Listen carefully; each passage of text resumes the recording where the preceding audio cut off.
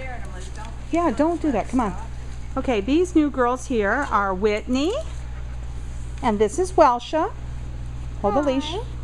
They're very, very timid, very sweet girls.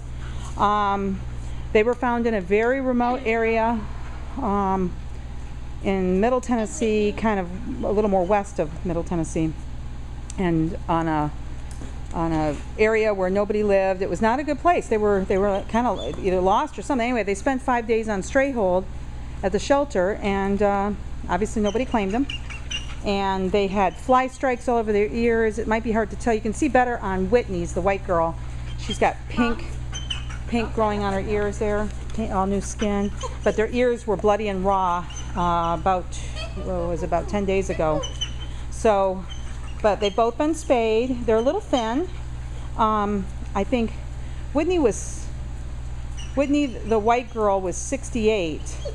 But she's a big frame girl, and you can see her ribs some. I'd say she could gain a good 10 pounds. This should be an 80-pound dog easily, and she's a big frame girl. And then her sister, who we think that's her sister, is also a little thin. She was 62 pounds, I think it said on her paper. I might have those figures wrong. But anyway, a little bit on the thin side also. Of course, they've been at a vet's office for over a week, so they've been getting some good nutrition over there. And so they were okay to be spayed according to the vet, and very sweet, very timid. Probably been kept as yard dogs in a kennel or tied out somewhere. We don't know the history on them. A little bit timid and shy, and we're going to cat test them here in a little bit. Very sweet girls. When they were found, they were running down a road, or kind of, trotting down a road, and the two of them were actually leaning on each other as they trotted down the road. They were scared to death, and so they would do best. Can you get her? They would do best being adopted together. Sometimes we will split the dogs up, but in this case, these girls are so bonded. I think it's best to keep them together. Huh? Can I let this one go? No, I'm trying to video. So when they're running all over, I want them to interact. Yeah. I wonder if I could run both. I don't know this. I think I got it. Okay.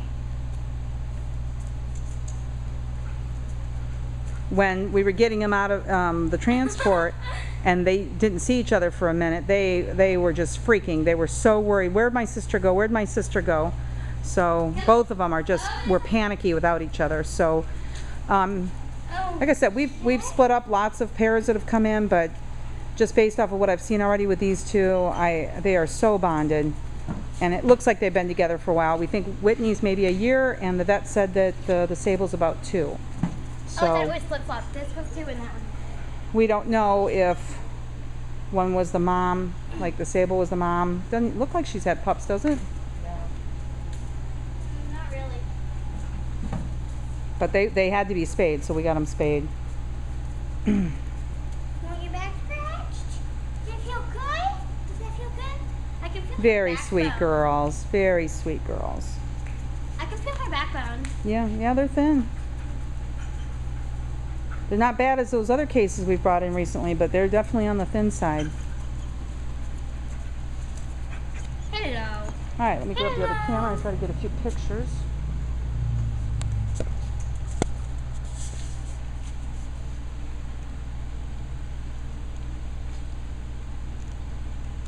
I don't know, the batteries might have...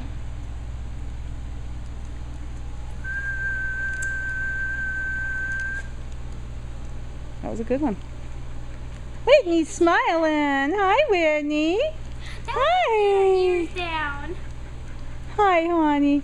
The Sable girl reminds me of Star, So cute. doesn't she? Her ears are down. Oh, her ears down, not ears. Good fit. Good fit.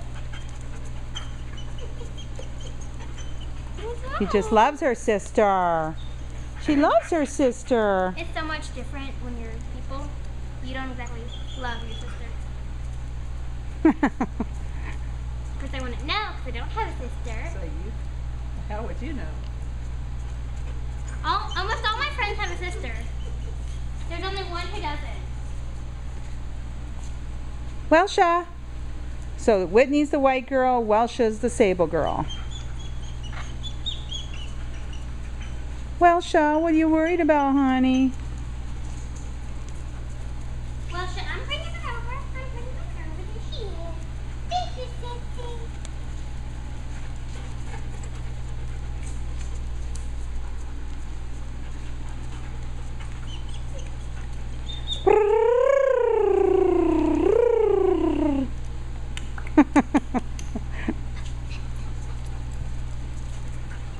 WELSHA. WELSHA. WELSHA.